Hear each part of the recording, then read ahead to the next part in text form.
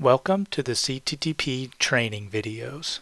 ASTM C39, Standard Test Method for Compressive Strength of Cylindrical Concrete Specimens, and ASTM C1231, Standard Practice for Use of Unbonded Caps in Determination of Compressive Strength of Hardened Cylindrical Concrete Specimens.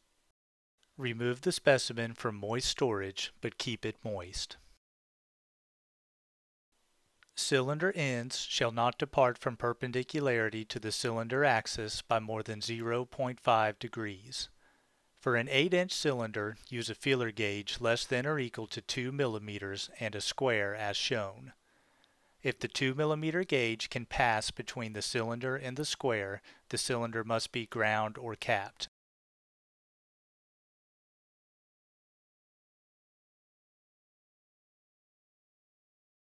Check both ends of the cylinder.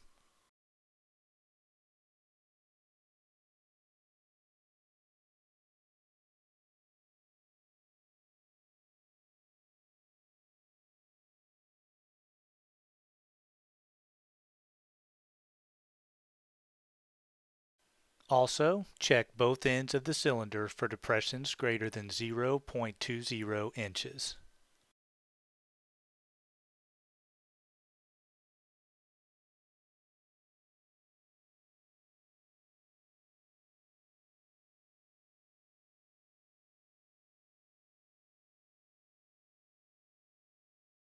Next, measure two diameters at right angles to each other at about mid-height of the specimen. Verify that no diameters differ by more than 2%. Clean the upper and lower bearing blocks.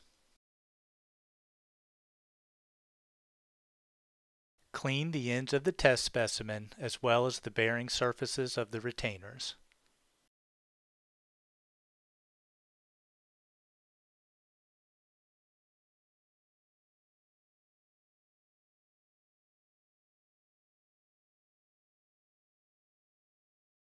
Insert the pads into the retainers.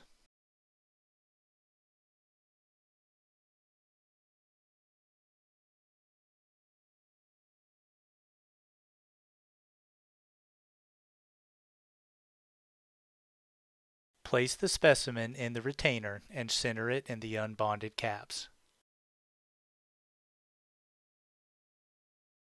Align the specimen with the center of thrust of the upper bearing block.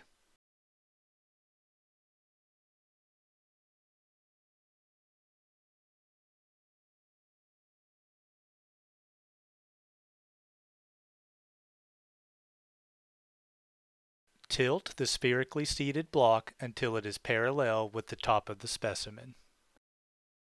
Verify that the load indicator is set to 0. Apply up to 10% of the anticipated maximum load to the specimen.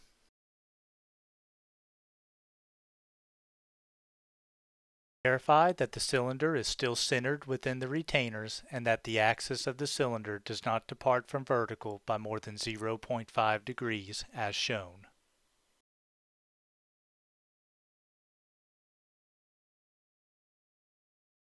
Apply the load continuously and without shock at a rate of 35 plus or minus 7 psi per second.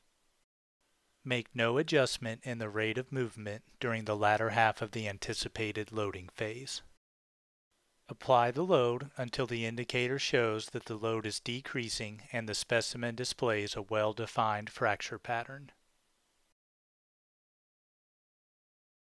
Report the maximum load.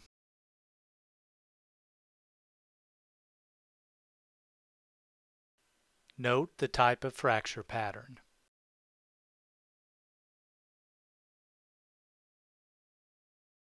Report the compressive strength by dividing the maximum load by the cross-sectional area.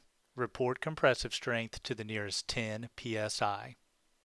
Please visit our website at cttp.org for other training videos and modules.